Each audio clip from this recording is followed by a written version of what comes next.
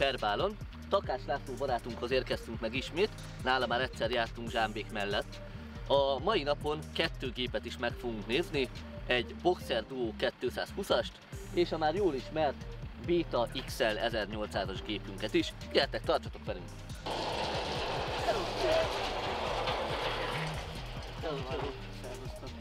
Innét nyivoljuk a gajat, itt nem tudjuk lemulcsolni, mert itt füvesítve van, a terület is van. Kalci barackunk, a sárga barack, és ott hátul, ahol most jelen pillanatban folyik a zúzás, ott van mandula.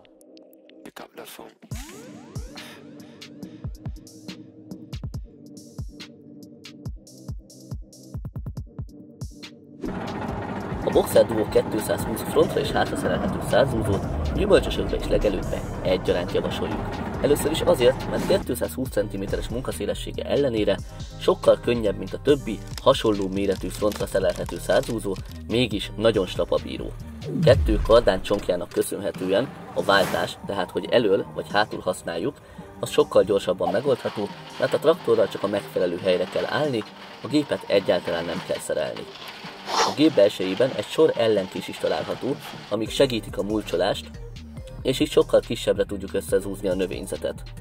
Gyümölcsösökbe frontra szerelve javasoljuk a használatát, mert így a szárzúzó védi a traktort a lemetszett gajjaktól, ágaktól, és így a traktor már csak a tisztázatán fog mozogni.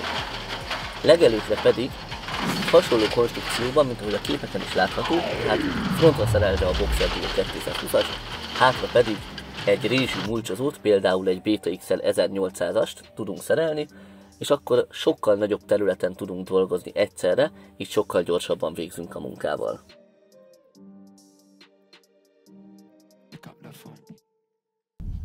Köszönjük szépen, hogy megnéztétek a videónkat!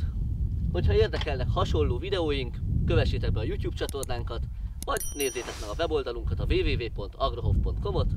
Legközelebb találkozunk. Sziasztok!